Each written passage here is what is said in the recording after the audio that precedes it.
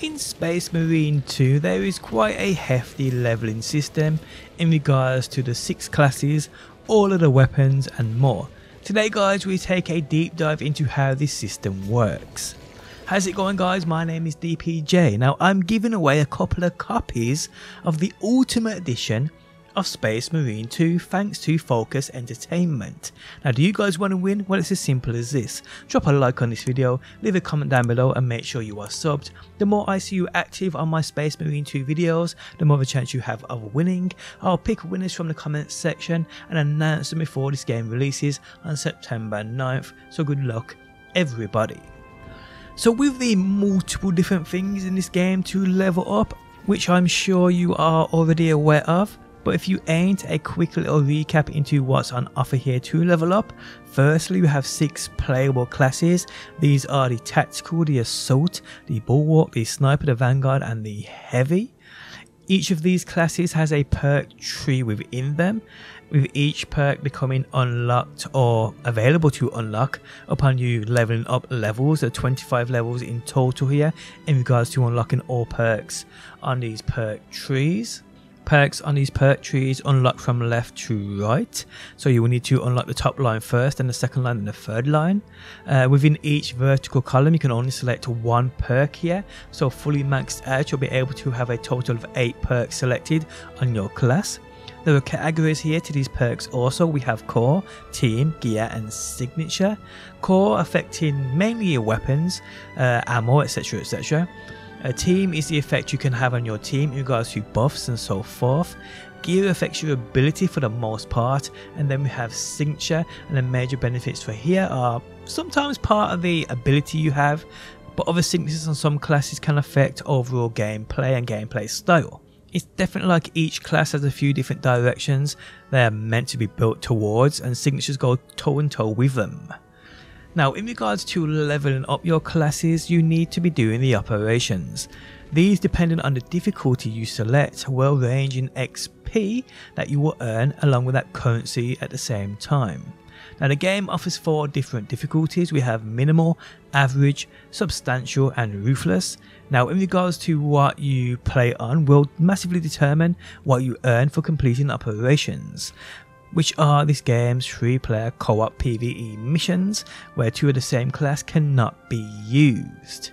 Now the minimal difficulty will reward you 630 XP per completion, giving you also, it states, 35 of the requisition, which is used for almost everything in regards to unlocking things in this game, which we'll talk more about in a quick second. I do want to speak about this though at the same time. Although I am playing on early access here, this is the footage you are seeing.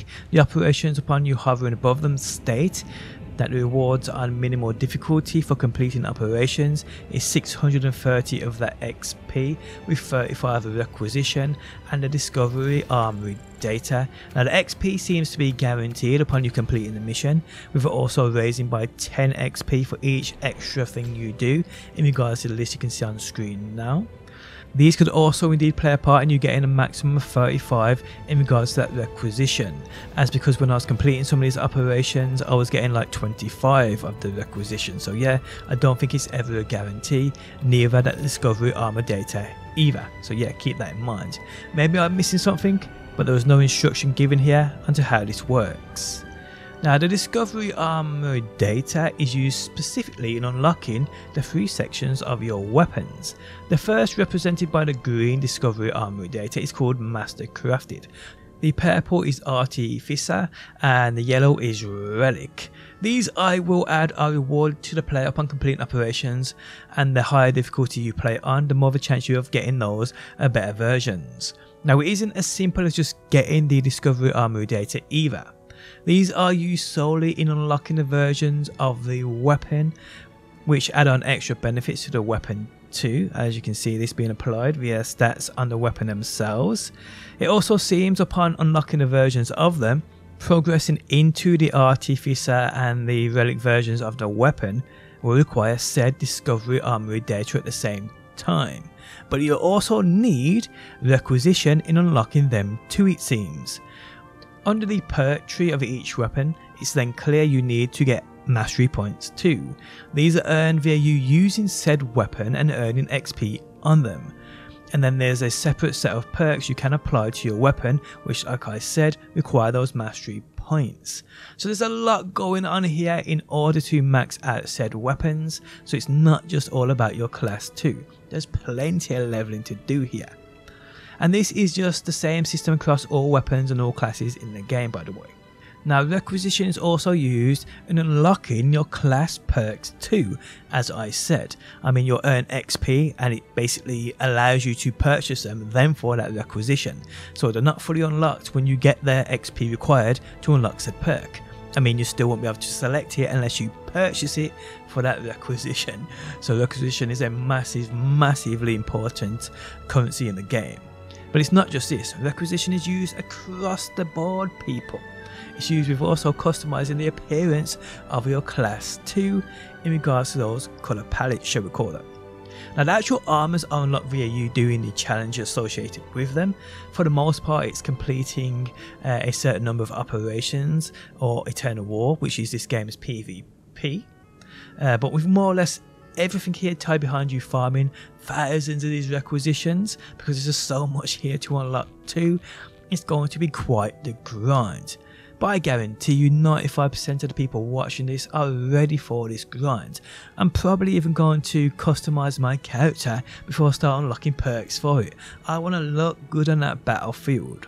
But let me tell you, having played the game, even on that minimal difficulty, it can get absolutely ruthless. And depending on who your teammates are, you may need to invest in levelling up your character's perk tree. I mean, it's just one of them things.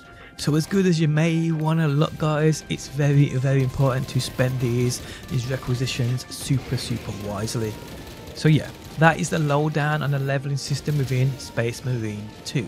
There's plenty here. It can be a little bit confusing, but you'll get the hang of it sooner. It's not that bad, to be honest. It's just that there's quite a few different, well, there's like 5 different currencies which are used to unlock perk tree slots. They're used to unlock weapon versions. And then we have mastery points used to unlock different perks in the weapon perk trees. So there's quite a lot to get the hang of, but the system, all in all, isn't a bad one. But it will take a lot of grinding, that is for sure. But there we have it, guys. Just want to give you folks the lowdown on how to progress within Space Marine 2. Guys, if you enjoyed the video, leaving a like really helps out. If you like what you see and want to see more, be sure to subscribe. And hopefully, guys, I will see you on that next one.